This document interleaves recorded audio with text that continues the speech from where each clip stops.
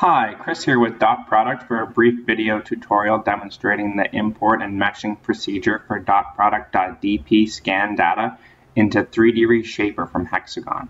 So once you've opened up 3DReshaper and started a new project, the first thing that you're going to want to do is import a .dp point cloud file.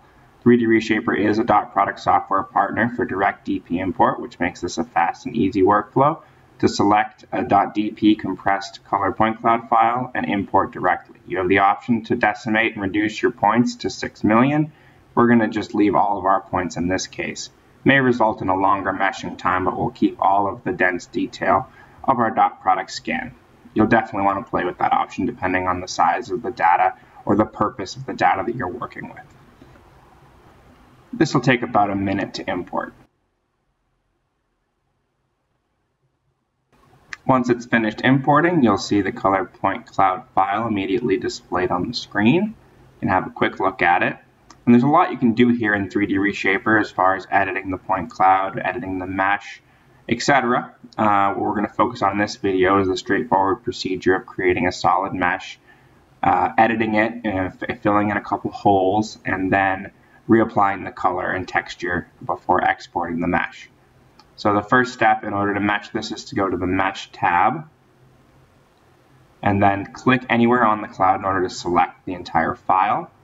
And then you want to select 3D Mesh. And there's two different options here in 3DReshaper to mesh in 2 steps or use regular sampling.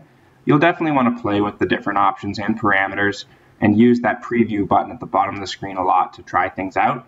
In this case, we'll do a standard 2-step meshing and leave all the parameters as is. So that first step is pretty quick. This is going to give us a coarser mesh to start with, and then step 2 will refine that mesh.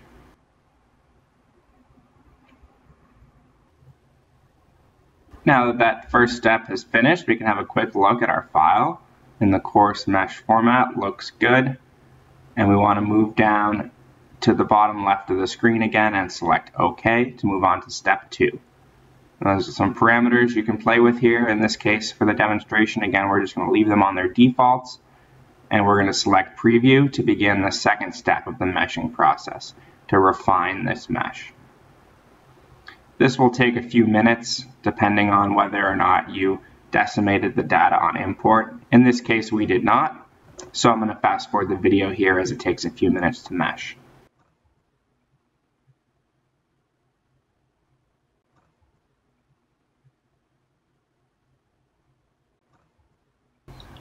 And when it finishes, you select OK, Exit, as long as everything looks good, which it does.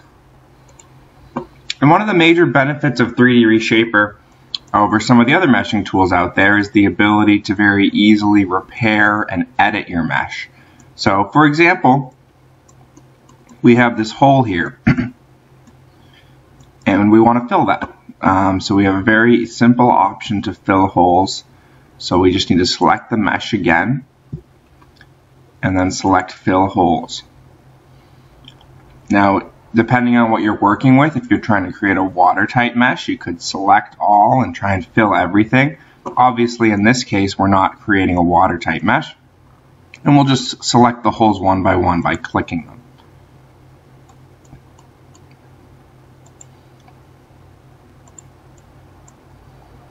So there's 4 holes that we want to fill,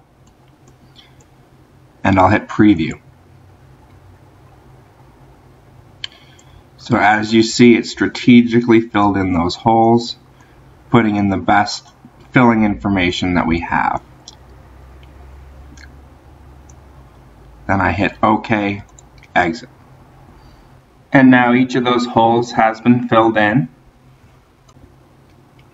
And lastly, we want to reapply the color from the point cloud to the mesh.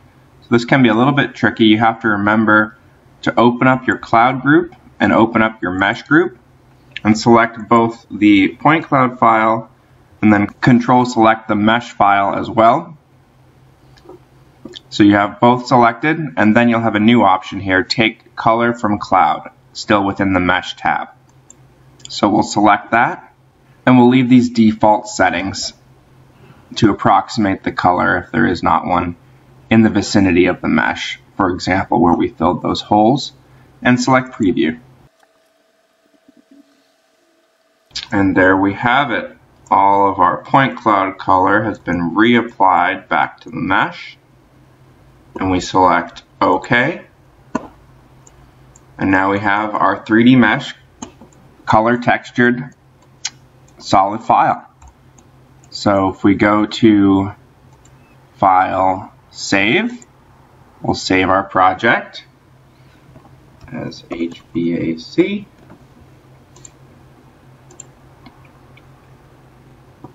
And then to export the mesh, you want to first select it, as we've been doing, and go to your Export button. And you have a wide variety of industry standard mesh export options, some of which maintain the color, some of which do not, depending on your workflow. For any additional questions, please visit DotProduct3D.com or contact support at DotProduct3D.com.